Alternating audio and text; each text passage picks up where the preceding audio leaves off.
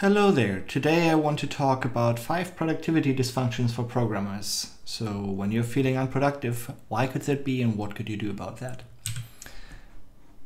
The first step is to figure out that you are unproductive right now. For me, there are a few behaviors that I know show that I'm unproductive. The first is I'm staring at code for hours without typing. So I fail to actually enter something into an editor. Another one might be I do something that is actually not programming, although I actually said I'm now going to program for a few hours. Like I'm checking whether there's a new PR for me to review every 10 minutes. Or maybe I'm going to Slack every 10 minutes, every 5 minutes and check whether there's a new message, and then you see whether that's a message that's relevant for you. So you sat down to program, but you're not actually doing it. It's not like you shouldn't review PRs, because of course that's part of what you do as a programmer. But that's not what you wanted to do, and you still do it. Or you do something that is completely unrelated. You watch YouTube videos while you're programming. I guess when you're watching YouTube videos, except for this one, of course, this one you could watch at any time, it's kind of lying to yourself that you could be able to program at the same time. At least that's how I feel about it. You do you, but to me that's a clear sign of I'm not productive right now. I'm not making progress. And finally, if at the end of the day I feel that I didn't get anything done and I somehow still feel empty and exhausted, and it's been a long day and I feel like I just struggled the entire day, there's no progress, then clearly I'm unproductive. So let's talk about these dysfunctions. The first one is the I don't know where to start dysfunction. So you know the problem space, you know what you're supposed to be doing, but you don't know where to start implementing it. And that's why you don't get started. That's why you don't make progress. For me, often the problem that I see in this case is that the thing that you're actually trying to build is way too big. You just can't fit it all into your head, and you don't find the right angle to approach it. The best advice that I've for that case is subdivide the problem that you're trying to solve. Cut it down and build a small but crappy approximation. So always start with something that you can do. Something that's actionable, something that yields a defined result, and you can ignore everything else for the minute, because once you get to the place where you're no longer trying to build the first version, but you're actually iterating, it's much easier. Iteration is always going to be easier. Improving something that's bad is easier than building the bad thing in the first place, or trying to build a good thing. So just build a bad thing and then improve it. That's the way that you can actually make progress in these situations. For games, that might be implement a core game loop. I can tell you that the difference for games that I've finished and for games that I haven't finished was always whether or not I started by implementing the core game loop and getting to something that I can do repeatedly. For a library, it might be writing a test and start from there and fill in the blanks, or write the first function of the API even though you have no idea how to implement the backend. For an application, for me, it helps to just get the simplest user interaction working. Like, okay, a user should be able to click that thing. Okay, let's make it possible. Let the user click that thing. The thing doesn't have to do anything. That might be the next step. But just get something working and then iterate. And there's something that you need to get working. It will be bad. It will be a crappy approximation of the really crappy approximation of the real thing. But it's an approximation, and now you can iterate. For me, it helps to put all of these steps that I need to do while iteration into a to-do list. But this is a dangerous advice, I think, because with a to-do list, like Trello or even Jira, these come with so much fanfare, and you can get really stuck just writing to-do lists and feel productive by moving cards around in these to-do lists. And that's not actually helping you to solve your problem. It's okay to have some kind of a reward when you finish one of these actionable tasks, but I personally prefer to actually have just a text file where I can just delete lines or move lines from to do to done, because that way I don't spend so much time doing something that's pseudo-productive. So that's the first dysfunction. I don't know where to start. The second dysfunction that I see is the I have no idea what I'm doing dysfunction. So typically that looks like this. You're dropped into the middle of a code base you don't know, and you need to implement a new feature, and nothing makes sense to you, nothing. And you're just afraid to touch anything. Like, will it break if I touch that thing? And I don't know what happens if I call that function. So the problem that I see is you worry that you need to understand everything and cannot get started at all. And besides the first advice of just making a crappy approximation, my advice would be, yeah, if you call a function, if you have to interact with something, that part you probably need to understand. So how about you start by seeking help? Talk to someone familiar with this area of the code base. And they would probably appreciate you reaching out, because people actually kind of like to be asked interesting questions that they can answer. Like, not too many, of course, and the right amount of them, but most people just like to be helpful and smart and feel needed. So that is always a good first step if you are in this place where you have no idea of what you're doing. And then, of course, take it as a serious problem. Set aside some time to actually get to know what you're doing, get to know the code base, and just accept and communicate that you'll take longer. There's no shame in that. Quite the opposite. It's just a good investment. The ways that I would recommend doing that is stepping into code. So in most editors, you can press some key to go to the definition of a function. Do that frequently. Read a lot of code. Look at tests, look at previous PRs in that area, run debuggers, study samples. There's so many different ways to do that. Usually there's also some documentation or training material or videos about that or something. And this might be a good way to ease yourself in, and just don't be afraid to break or touch anything. Just experiment. There's version control for you to not break anything, and because you already accepted that it will take longer, you don't actually have to work on implementing the thing that you're supposed to be doing, but you can first get the roadblock out of the way, the roadblock that you're afraid of touching anything. It's a real problem. Take it as that and solve it as that. Now, the third one is how am I ever going to be able to do this dysfunction? This usually looks like this. You sit down to program, but it makes you feel really bad. It causes anxiety, and you just don't know how to start without immediately getting to the place where you think, oh, I'm going to fail. You're in this mindset where you just don't think that you can do it. The problem is quite obviously that you don't trust in your abilities to solve the problem. And I think this happens to everyone at some point. Best advice that I can give is be easy on yourself.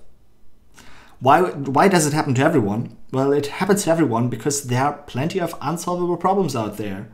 Like most problems, statistically speaking, that you're going to draw up in a theoretical computer science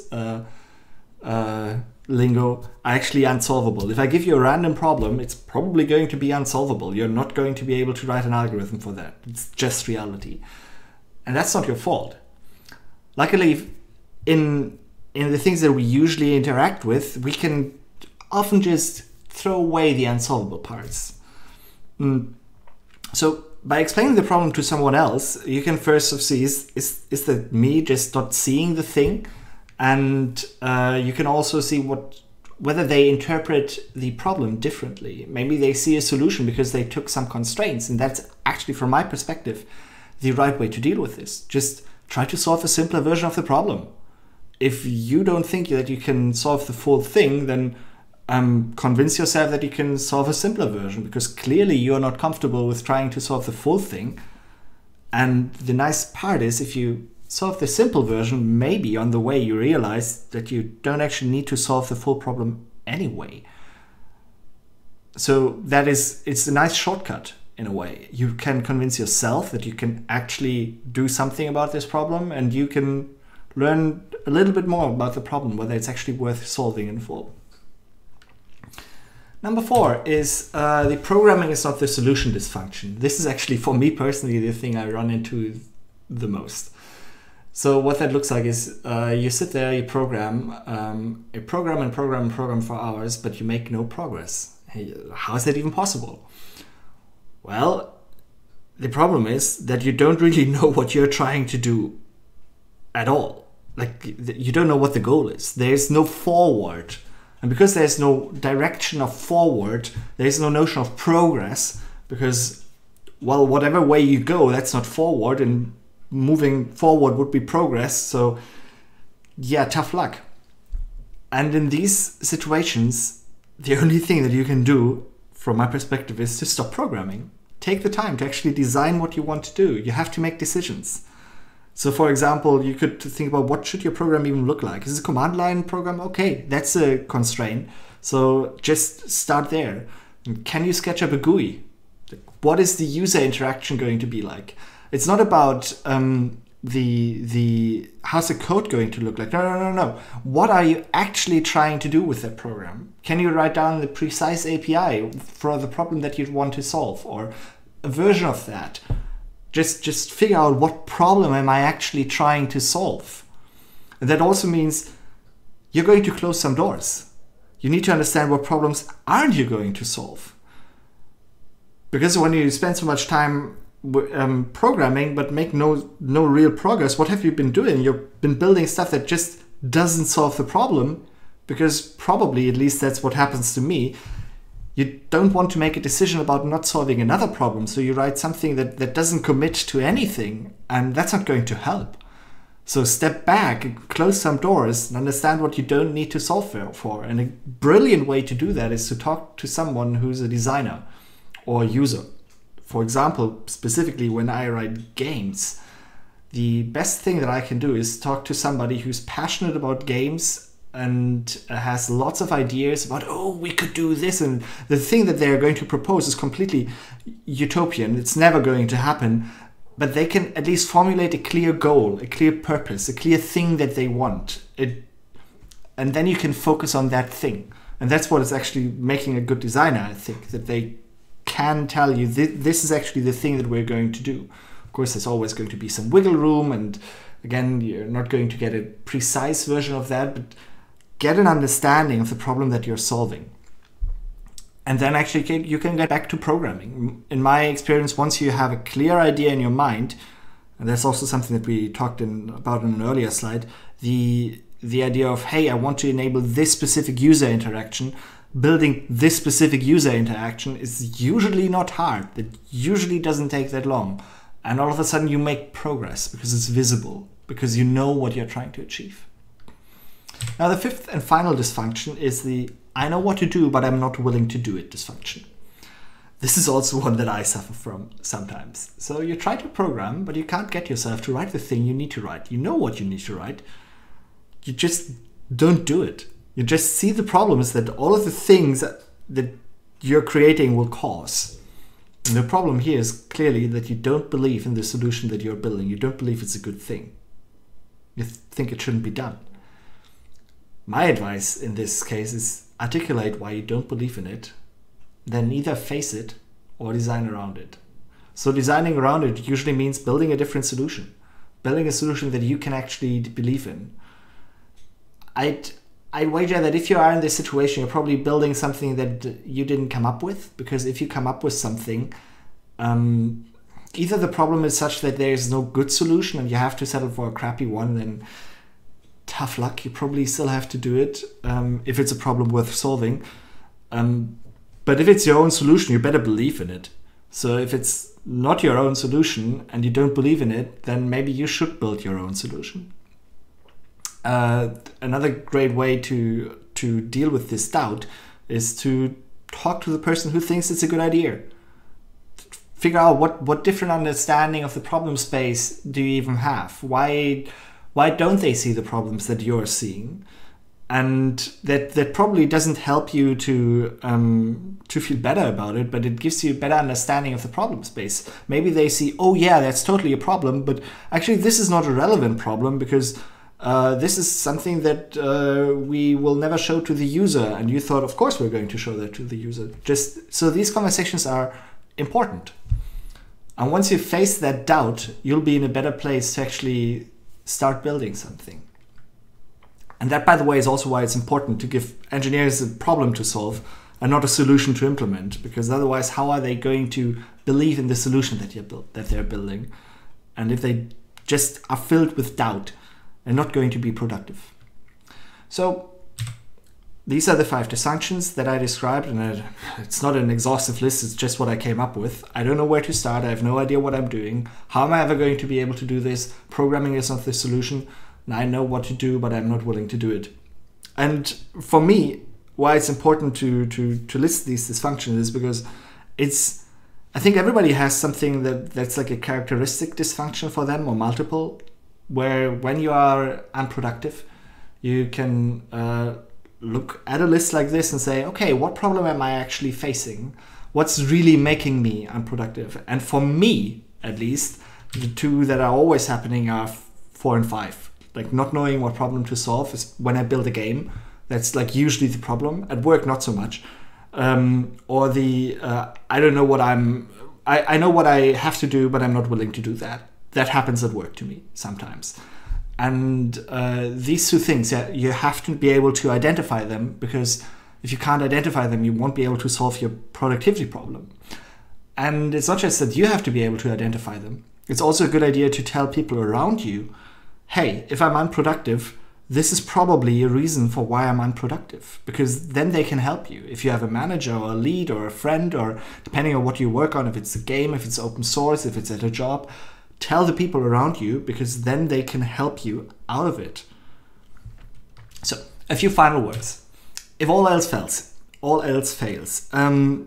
like there are deeper reasons for why you might be unmotivated or unproductive, and I think if this has been going on for some time, maybe take a vacation and do something else. First thing, it's always a good idea to sometimes rest. The second thing is sometimes you just need to trick yourself into programming, like look for outdated to-dos in the code base and just start deleting them and make a PR. Find a way to delete code, find a way to do something, just get your foot into the door. These things are only pseudo-productive because really they're not the things that you set out to do, but sometimes that helps. But this is just a scattershot method if you have no idea of what your actual problem is. And if you're facing long-term motivation issues, you should take it seriously and make sure that it doesn't impact your private life, or the other way around, come from a problem that sits in your private life. Maybe you're suffering from depression. Maybe you're suffering because you've lived under COVID for 2 years now and you haven't seen a lot of people. There are a lot of valid reasons, and if you can identify them, that's a bigger problem to solve. And I think in this case, none of these things that I told you really are going to solve the problem. They might help you tackle the symptoms, but take it seriously.